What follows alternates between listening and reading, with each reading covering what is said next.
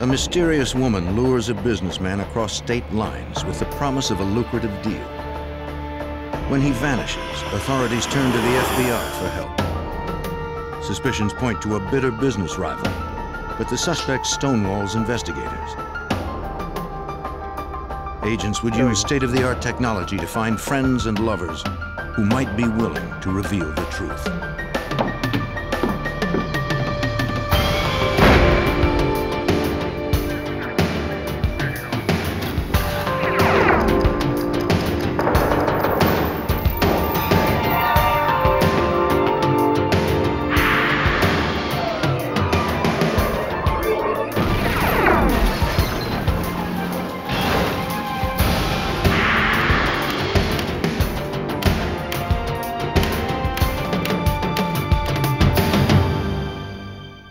A wealthy businessman went to Florida to make one last deal before he retired, but he never returned home to his millions. Authorities examined who was closest to the victim and who stood to gain from his disappearance. But this time, conventional rules did not apply. I'm Jim Kallstrom, former head of the FBI's New York office. In a case that spanned the entire East Coast, agents would have to untangle a web of sex, money, and vengeance that led to murder. Newark International Airport in New Jersey.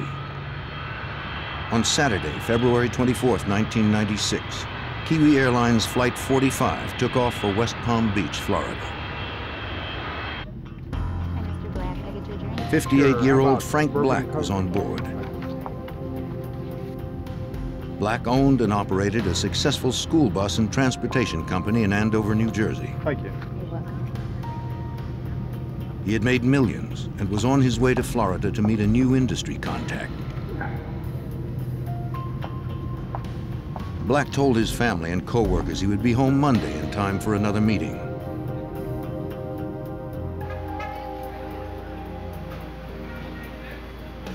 He also told them that his contact in Florida, a woman named Mia Giordano, was to pick him up at the airport. She would take him to meet others involved in the lucrative business deal. Privately, Black hoped to retire after closing the deal.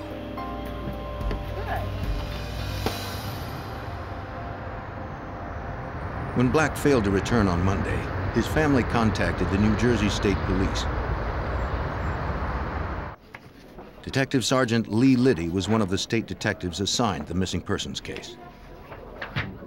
He was the kind of guy that he would always phone home. He always wanted to know what was going on with his business. He was a hands-on type of guy. Without Frank, the business really didn't run. And that's why they were concerned when they didn't hear from him. All of a sudden he disappeared, because Frank wasn't the kind of guy who would just walk away from his business. New Jersey investigators interviewed Black's daughter, Leanna, and his girlfriend and office manager, Sally Roberts. Leanna said her father had missed an important meeting with her to discuss the sale of his business. He also had not answered calls to his cell phone. Sally Roberts recalled that the woman from Florida, Mia Giordano, had phoned the office many times recently but never left her number. The Florida woman claimed to represent a company named Valdez Exporting. Giordano provided a description of herself so Black could recognize her at the airport. She said she was 5'1" and blonde.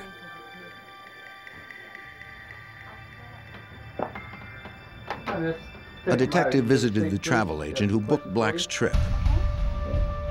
Traveling, is that correct? Yes, sir. Okay. The agent confirmed that Black purchased a one-way ticket to Florida. He didn't bother to rent a car since his contact had arranged to pick him up. Airline records corroborated that Black had boarded the flight. But he had not registered at any hotels upon his arrival in West Palm Beach.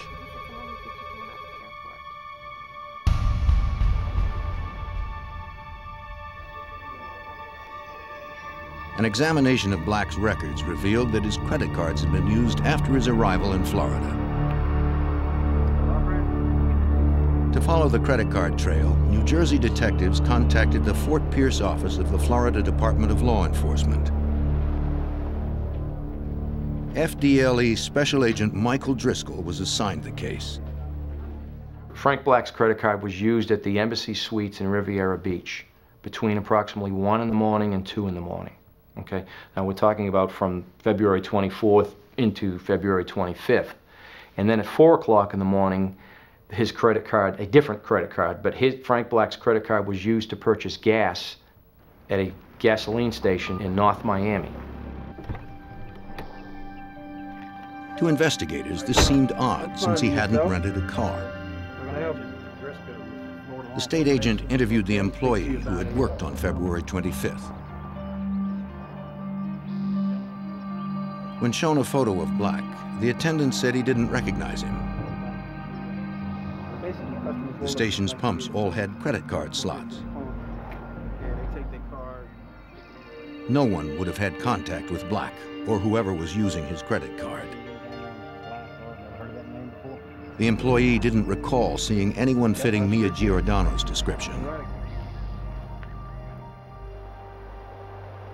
Driscoll contacted the Florida Secretary of State Corporation Division to get an address for Valdez Exporting, Mia Giordano's company. That looks real good. Okay, catch you later.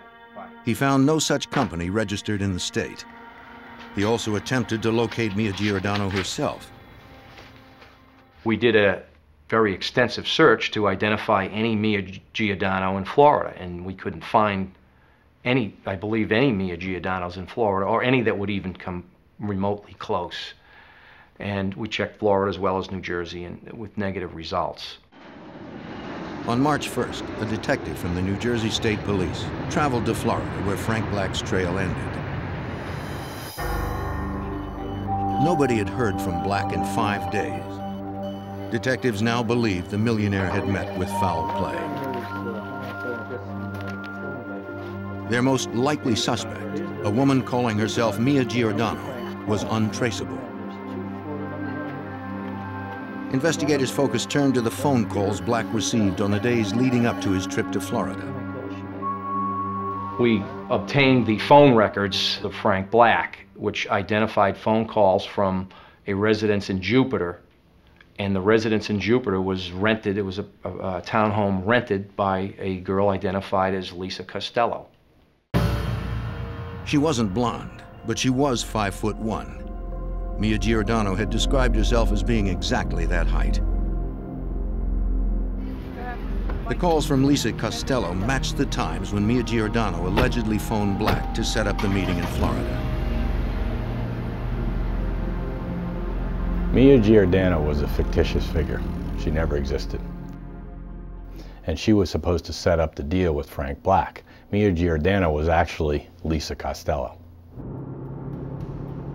Investigators took Costello's photo to the hotel where Black's credit card had been used on February 25th. The resort was on the Strip at Riviera Beach.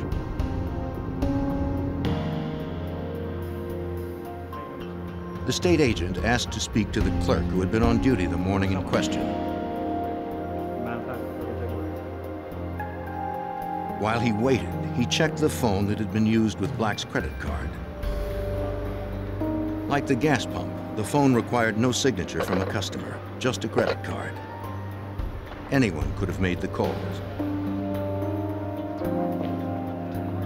Karen Voorhees had worked the front desk on the morning in question. But she did not recognize a photo of Frank Black. She did recall waiting on another customer that morning. At around 2 a.m., a dark-haired woman asked for a room.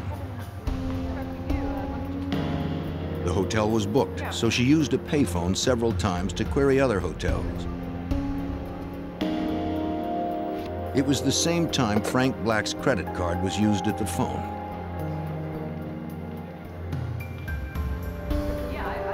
Voorhees described the woman as being in her 30s with brown hair and standing a little over 5 feet tall.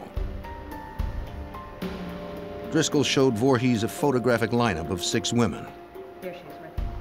Without hesitation, the clerk picked out Lisa Costello. Lisa Costello was now really the primary suspect. I mean, we did have some evidence on her. That then we checked the car rental agencies by the West Palm Beach airport and found out that Lisa Costello rented a car just shortly before the time that Frank Black's flight arrived. Investigators found the car at the airport rental lot. A subpoena allowed them to impound it for an evidence search by the Florida Department of Law Enforcement. But examiners would find no trace of Frank Black in the car. There was no physical evidence linking Lisa Costello to the missing businessman.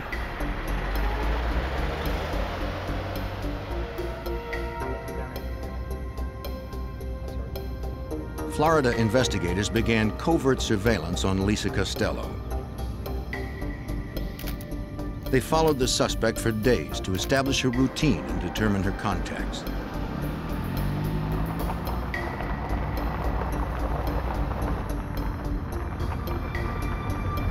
They soon learned that Costello was dating a man named Alan Mackerly.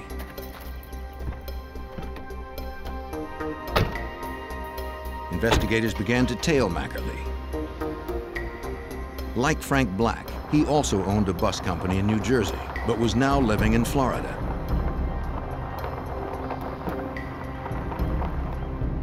The two men had known each other most of their lives. Over the years, Alan Mackerly and Frank Black built up a rivalry. The two bus companies are about 10 miles apart. So even though they each had their own contracts and their own business, they were always vying for the same contracts in the same business. Phone records indicated recent calls to Black from Mackerly's Florida home. This seemed strange since the two men were fierce rivals. Detectives went to speak with the manager of Black's bus company. Sally Roberts said Black and Mackerly used to be friends, but their business rivalry had made them enemies. She detailed the last time she had seen the men together.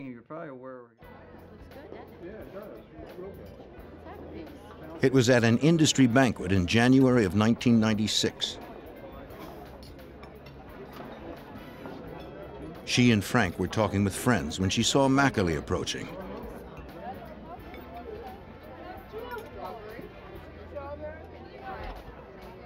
Angry that Black had stolen one of his major bus contracts, Mackerly threatened his rival. He said he was going to get him and put him under. That could mean put him out of business, and it could also possibly mean he was going to kill him someday. Black took the threat seriously. Afterwards, he wouldn't go to any meeting that Mackerly might attend unless he had someone with him. Investigators contacted Mackerly to ask him if he had seen or spoken to Frank Black recently. Mackerly flatly denied calling him in the days preceding Black's trip to Florida. Him denying that and us knowing phone calls have been made from his house to Frank Black's business obviously indicated something was wrong. Investigators believed that Mackerly and Costello had probably killed Frank Black, but they needed stronger proof. They turned to Assistant State Attorney Robert Belanger. One of the first investigative tools that the FDLE wanted to use was wiretaps.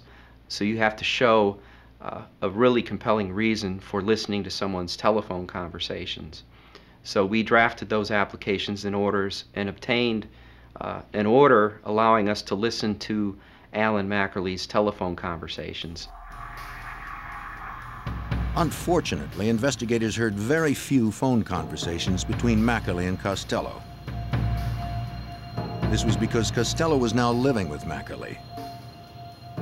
If they were talking about Black's disappearance, it wasn't over the phone. In order to record any incriminating conversations, investigators would have to bug Mackerly's house. Assistant State Attorney Lawrence Merman hoped they had enough probable cause to get inside. Being able to actually enter someone's home and plant a listening device is extremely restrictive, and the probable cause that's required is very high. The situations that would warrant that are very limited. This case actually presented that situation. A judge signed the warrant, and investigators planted listening devices in Mackerly's home. They set up outside, watching and listening. Got it. Hopefully, the couple would discuss what happened to Frank Black. Alan Mackerly and Lisa Costello were extremely cautious. Investigators believe the couple knew they were listening. And every time that we would hear them starting to talk, they would turn the radio up in the kitchen loud. So we probably have several hundred hours of tapes with nothing but music on it. Once again, investigators came up empty-handed. Our Chief Assistant State Attorney, Dave Morgan, had even commented to me after we failed to get anything on the wiretaps, it looks like Alan Mackerly's gotten away with murder. Alan, what are you doing? With Black's body still missing, Mackerly and Costello could elude authorities as long as they maintained their silence.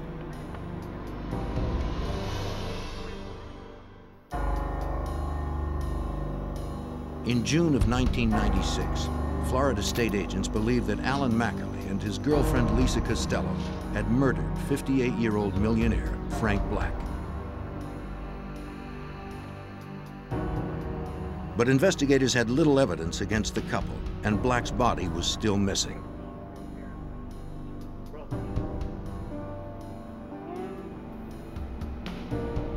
They checked morgues in Palm Beach, Broward, and Dade counties where Black was last known to have traveled.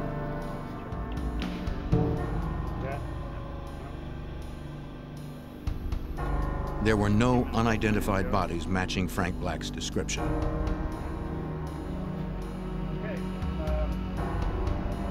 If Mackerly and Costello had killed Black, they had covered their tracks well.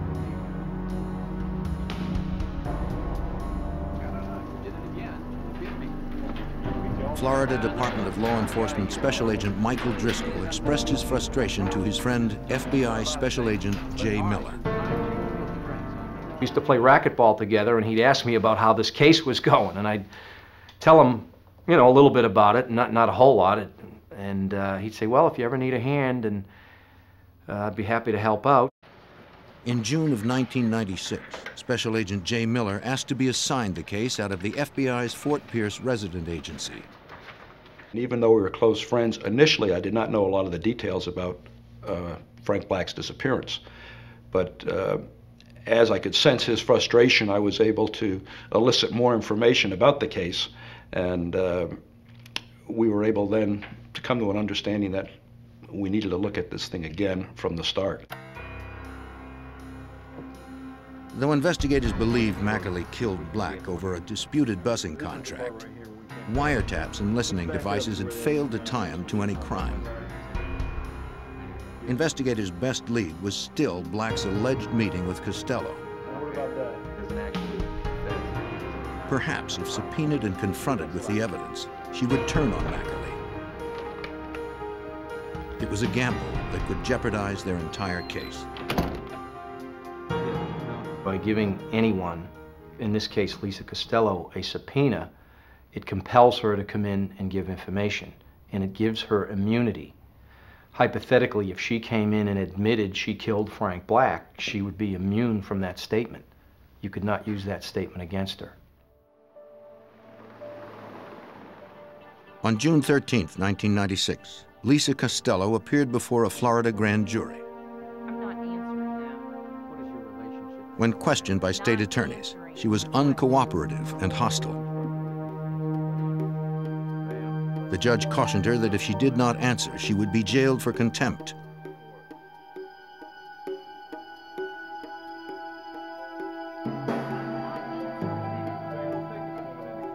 Costello ignored his warnings.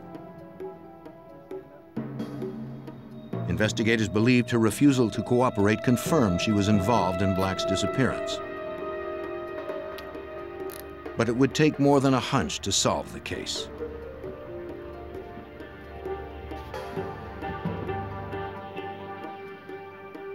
The gamble to subpoena Costello backfired.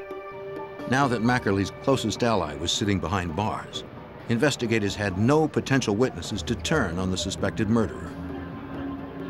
Lacking further leads or physical evidence, the case against Mackerly might never make it to trial. Special Agent Michael Driscoll and his team were determined to keep this from happening. We heard information that, let's just say from a confidential source, that there was a witness who wanted to talk but was concerned about, one, that witness's own involvement, and two, Alan Mackerly's violence. Felt that Alan Mackerly was a violent person and that maybe there'd be retaliation if this unknown and unidentified witness would talk. That witness was Bill Anderson. A former Marine pilot, Anderson was one of Alan Mackerly's closest friends. Agents interviewed him at his home in Florida, just down the street from Mackerly. Anderson had also owned a bus company in New Jersey and had been a commercial pilot after a decade of military service. So now we had two investigators, Driscoll and myself, and a prosecutor, a land J, all being Marines, and then the person who we believe could be the key to solving the case, Bill Anderson, being a Marine. And so I think there was some camaraderie right there from the start. Investigators felt that bond would help them develop Anderson as a witness. He told the agents his friendship with Mackerly had been strained recently, but he was reluctant to detail Mackerly's relationship with Frank Black. The agents felt Anderson knew something that could break the case wide open. There was a little hesitancy on his part. We took it easy on him and gave him a little space, gave him the opportunity to do whatever he needed to do, to confer with counsel or whatever. In our minds, we knew that we were talking to the man that had the answers, and he wasn't telling us. The agents met with Anderson on many occasions and slowly won his confidence. Thank you very much for your time. They knew he was loyal to his friend Alan Mackerly, but they felt his sense of honor would eventually cause him to turn. Despite Anderson's lingering doubts, agents believed he was ready to talk by early August. They suspected a subpoena would help him justify turning against his friend. In my experience, good, honest, hard-working people that flew fighter jets in the Marine Corps would have a difficult time and lying about it. Investigators had to take the chance. Like Costello, if Anderson had any part in the crime, his statements could not be used to prosecute him for murder.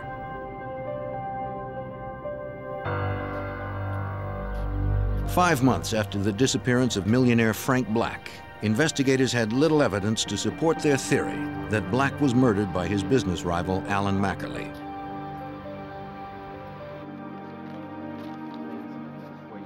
Looking for a fresh lead, investigators subpoenaed Mackerly's close friend, Bill Anderson.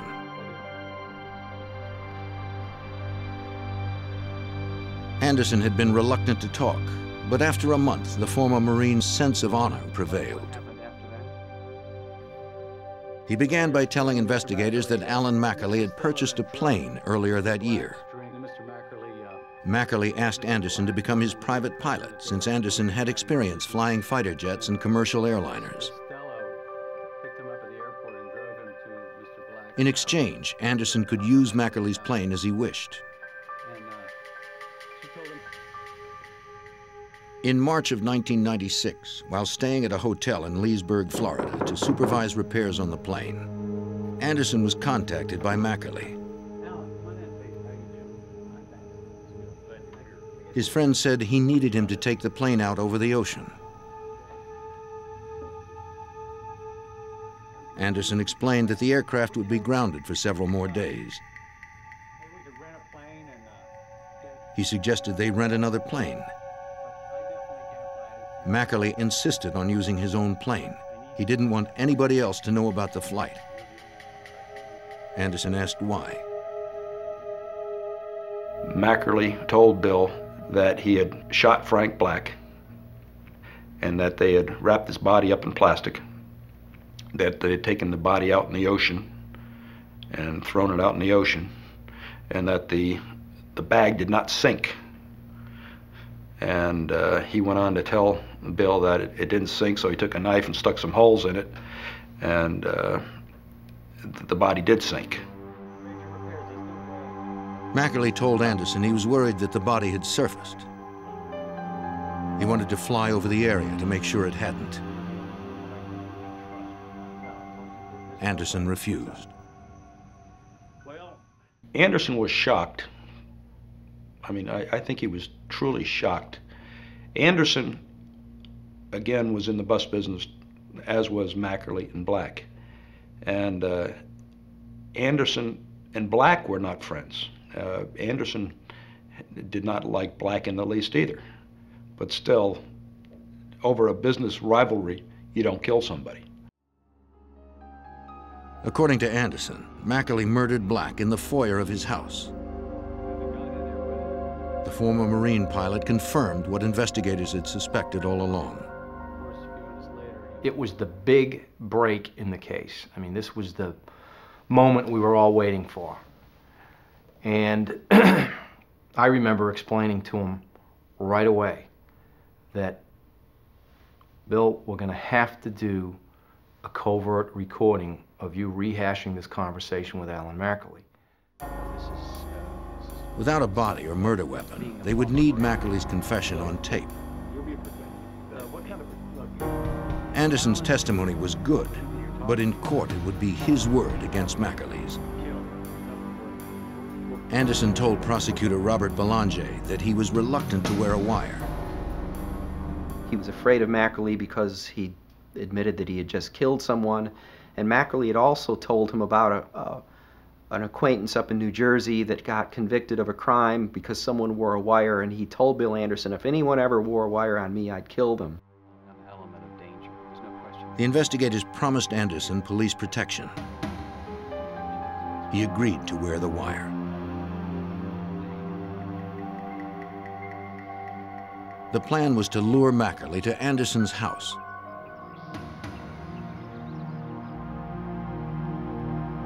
You'll be okay, so don't worry about it. Yeah, this is confident. This is well concealed, so you don't have anything to worry about. FBI techs wired Anderson for sound and hid a video camera in the kitchen.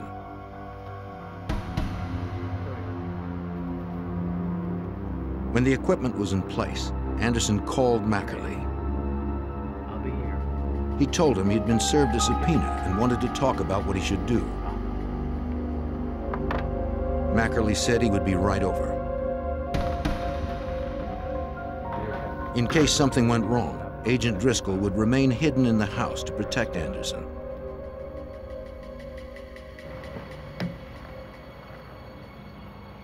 When the team outside saw Mackerly approaching, they would radio Driscoll to hide. Yeah. Well, While waiting, investigators spotted telephone repairmen. Mackerly was paranoid about being bugged. If he saw the workers, he might think they were undercover agents. We knew that if he came to that house and saw these telephone company trucks, that it would have been all over as far as the investigation. Mackerly would be there any minute. The investigators quickly ordered the repairman to leave. They then concealed the dig site.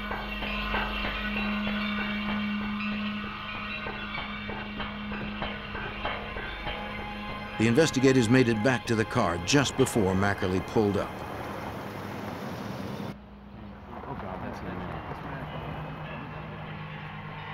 The investigators tried to alert the men in the house, but they received no response.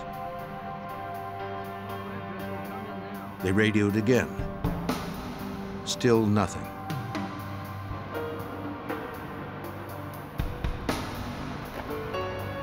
They had no way to know if Driscoll had received their call.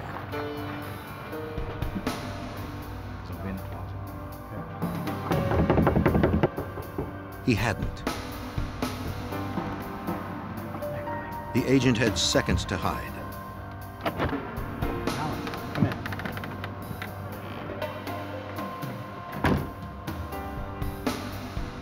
Anderson led Mackerly to the kitchen and sat down at the table as planned. He showed Mackerly the subpoena.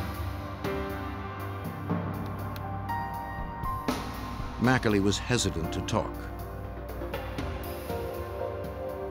I mean, he wouldn't talk loudly. He was pointing to the walls and saying, no, whispering like this, no, nobody knows. Whispering so that he couldn't be heard in Anderson's house. Not that he suspected Bill Anderson, but because he expected that the police were everywhere. They were. Detective Liddy and the others listened to Mackerly and Anderson from the car. They had a discussion about what Bill Anderson was to testify to and whether or not Bill Anderson should lie for Alan Mackerly. Bill Anderson even asked Alan Mackerly that if he did refuse to testify and was put in jail, if Alan Mackerly would come forward and then tell the truth, and Alan Mackerly assured him that he would. Mackerly didn't want to continue talking in the house. He led Anderson outside. Told anyone else what you've told me? No. This whole thing was supposed to take place at Bill Anderson's kitchen table and no place else. And so when you heard Alan Mackerly say, let's take a walk, we were concerned that he was walking Bill Anderson out somewhere to eliminate him. You told anyone else what you told me? No, nobody. The property was large and covered with dense foliage. Will you come? They could have walked anywhere. But Mackerly unknowingly walked Anderson close to the surveillance team. My car is parked only a matter of probably 80 or 100 feet from Mackerly and Anderson. And we could hear distinctly on the transmitter their footsteps as they walked through the gravel, and they walked closer to my vehicle with very little coverage concealing my vehicle. The four of us sat there frozen in our car wondering, is this whole thing going to be blown because he's going to see us? Their case and their cooperating witness were in jeopardy. I'm sorry. If the investigators were discovered, they might not be able to protect Anderson from Mackerly's rage.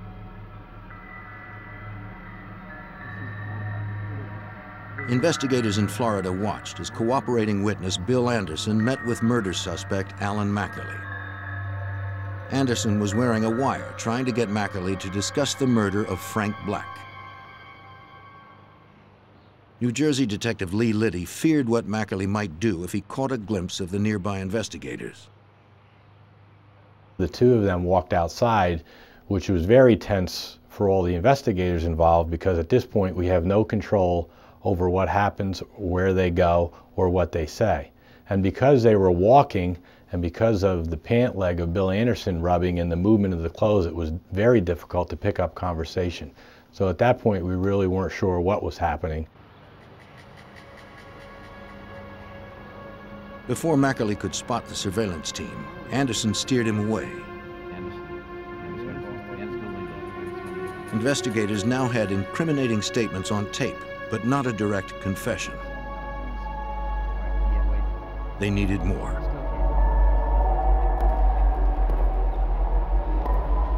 Mackerly's alleged accomplice, Lisa Costello, remained in jail.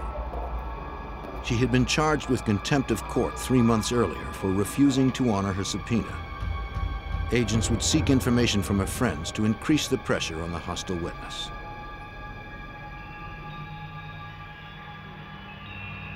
They interviewed Costello's former roommate. She said Costello used to deal cocaine and the sedative Rufinol, which is odorless and tasteless. Depending on the dose, Rufinol can relax a person or render them unconscious. FDLE Special Agent Michael Driscoll believed Costello sedated Frank Black with the drug. We suspected, matter of fact, from day one, that at some point Lisa and Frank Black may have gone to dinner or for drinks, and she was able to do that. Because Frank Black would not willingly or knowingly go into Alan Mackley's house. Hoping this information might pressure her into talking, a prosecutor met with Lisa Costello in jail. He told her that if she didn't cooperate, she would not have immunity. She could be charged with murder. Costello remained silent, despite the warnings of prosecutor Robert Belanger. And Lisa Costello could have walked out of that jail cell any day simply by coming out and honoring that subpoena and telling us what she knew about the case. But she was a tough enough witness that she sat in jail on a civil contempt. Despite Costello's silence, investigators pressed on. Assistant State Attorney Lawrence Merman felt they were ready to arrest. We had an ear witness to a confession who was a very close friend of the defendant. We had a motive, we had circumstantial evidence. It was a very strong case. On August 29th, agents began aerial surveillance on Alan Mackley. A ground team assembled around the perimeter of the suspect's house. They made sure he was alone inside.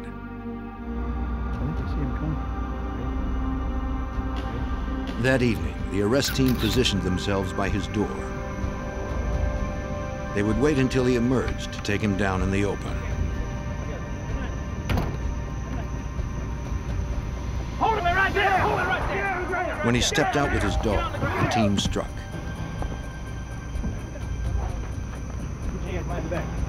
The stunned suspect offered no resistance.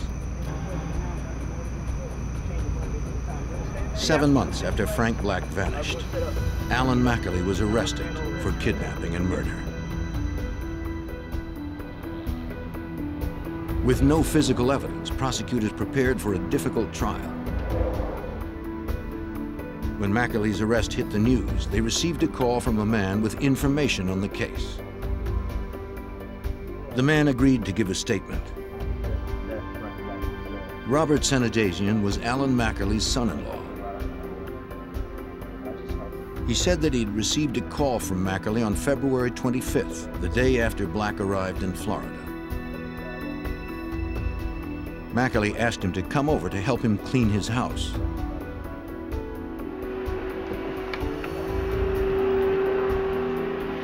When Sanadazian arrived on Monday, February 26th, he saw that Mackley and Costello had already begun major renovations in the foyer.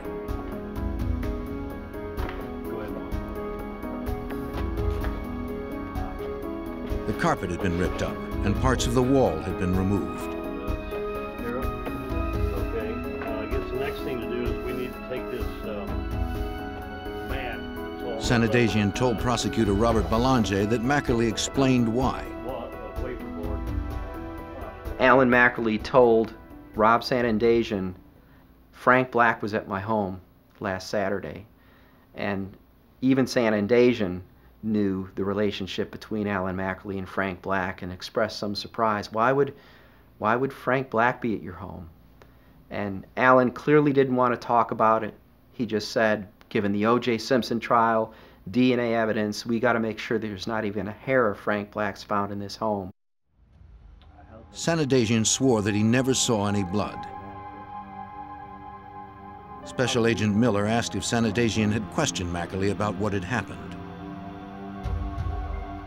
His response was something to the effect that he didn't have to ask his father-in-law, that he knew something really bad had occurred there in the house, and that they were in fact cleaning up a mess. They used an industrial vacuum cleaner to clean the entire area. Then Mackley asked Sanadazian to help him haul the debris to the local dump.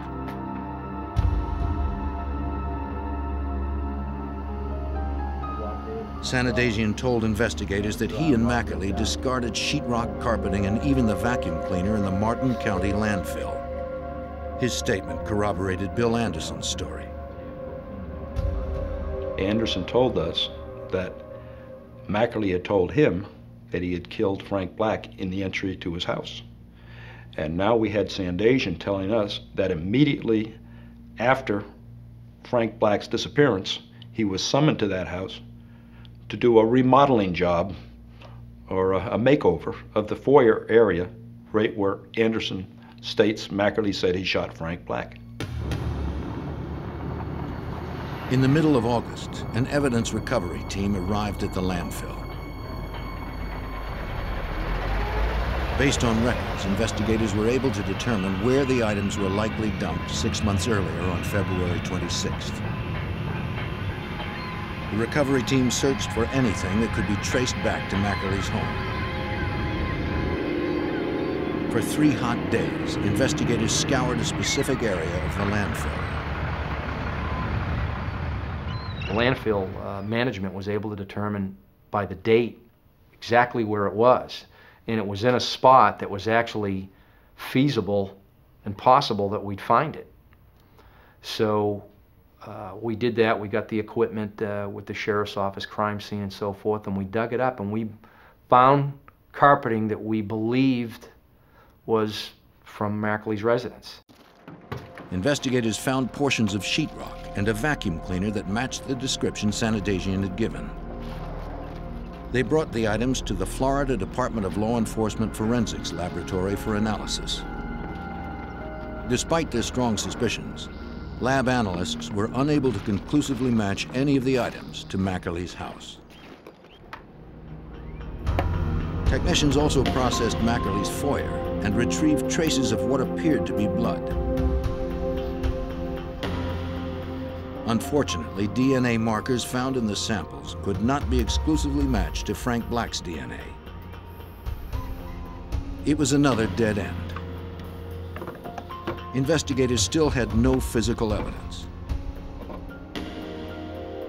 Agents pressed on, continuing to build a strong circumstantial case for State Prosecutor Belanger by further corroborating Sanitasian's story about the cleanup.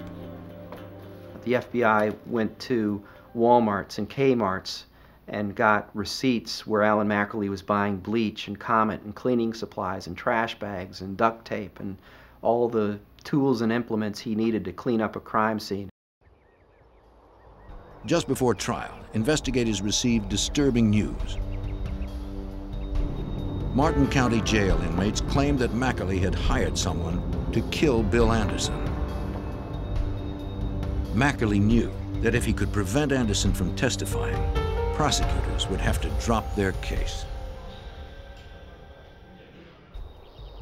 Early in 1997, murder suspect Alan Mackerly was held without bond for the murder of Frank Black. While he was behind bars, investigators learned he had ordered the murder of witness Bill Anderson. As of that point, the security for Bill Anderson tremendously increased, and we began making arrangements to have Bill and his wife go into the Federal Witness Protection Program. Mackerly's would-be hitman would not be a reliable witness in court, so attempted murder-for-hire charges against Mackerly were dropped. Alan Mackerly's trial began on January 20th, 1998. Even without the victim's body, Florida State Prosecutor Robert Belanger was confident in the case. There's case law going back to Old England where murderers have been prosecuted without a body successfully, and the courts have said that we don't reward people because they successfully disposed of the body. You can still prove death through circumstantial evidence like any other fact in a case, by a person's habits and routines, by the fact that they didn't pack for a long trip, by declarations of intent, I'm going to go to Florida. All these things combined demonstrated pretty conclusively that Frank Black was dead. Nevertheless, that is a source of frustration. Mr. Mackerly told me the prosecution's main witness, Bill Anderson, recalled what he knew about Frank Black's murder. Prosecutors filled in the gaps and detailed the events of February 24th, 1996, the last day Black was seen alive. Mackerly's lover, Lisa Costello, picked up Frank Black at the West Palm Beach airport that evening.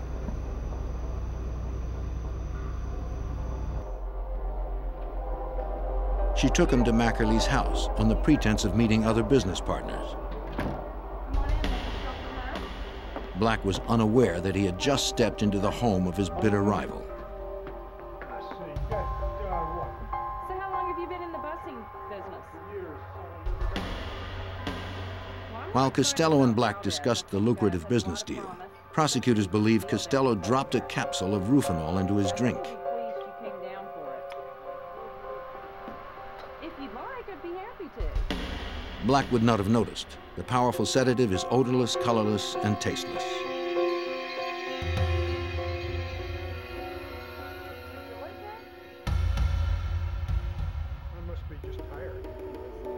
The two talked while Costello waited for the drug to take effect.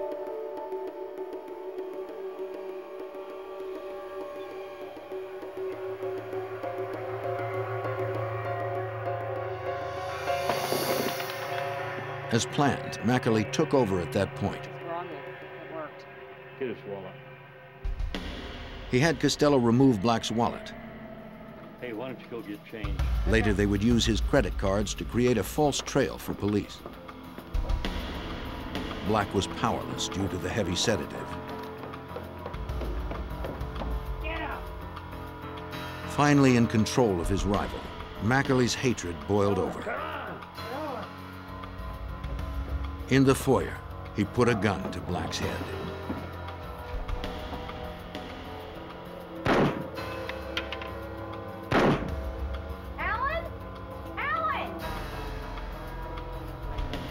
Mackerly had to get rid of the evidence. He wrapped the body and murder weapon in plastic. Using one of his power boats, he would later dump the body about 16 miles offshore. Took the body out about 20 miles. Anderson testified that Mackerly said he had to stab through the plastic in Black's body several times to get it to sink. He then returned home to finish cleaning up. He tore out anything that had been stained by blood or human tissue. Using bleach, they scrubbed the entire area clean.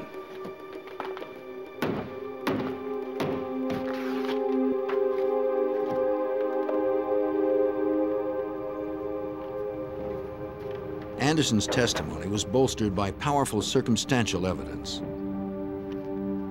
Phone calls linking Mackerly and Black, Robert Sanadagian's story of the cleanup, and covert recordings from Anderson's house. Thunder will rise. How do you find the defendant? It was enough to convince the jury. Guilty as charged. On February 4th, 1998, they found Alan Mackerly guilty of kidnapping and murder.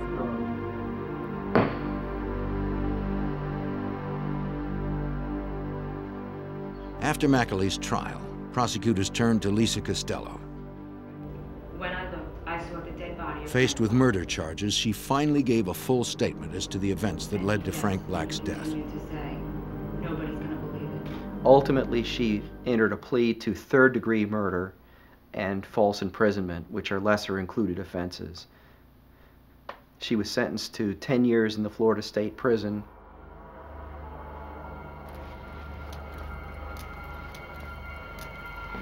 An appeals court overturned Mackerly's kidnapping conviction, finding that Frank Black traveled to Florida on his own volition. But the murder conviction stood.